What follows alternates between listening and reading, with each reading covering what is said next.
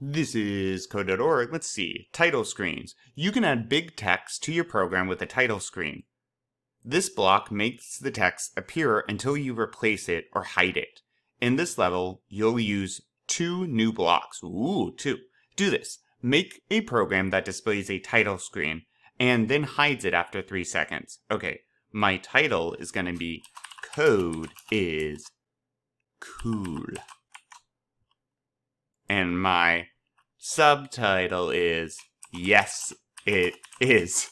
I'm very creative. Okay, so cool. That's obviously working. However, we have to hide it. So we need an event, right? We need something to happen that will make sure this is hidden. Well, I can't just use when run. I know that because I don't even know. Oh, hide. Oh, okay. Let's go into world. Is that here? Right. I can do this, right? And what's going to happen? It's not plop. That's what's going to happen because it runs instantly. It says, okay.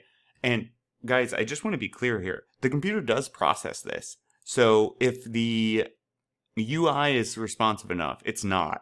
But theoretically, this shows for a teeny split tenth of a millisecond because the code has to run in order. So the second I click run, theoretically, this shows so briefly the human eye cannot detect it, right?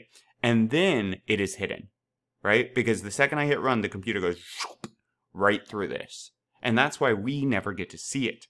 It should be there, but our eyes aren't fast enough, and the screen might actually not respond fast enough before this is even run. That being said, we know we want to wait for an event, and that event is 3 seconds. So in my events, at 3 seconds, right? Hey computer, wait for 3 seconds, and then I want you to run this. So now when I hit run, only this gets to run, and then automatically after 3 seconds, the computer says, oh, this happened. Do that.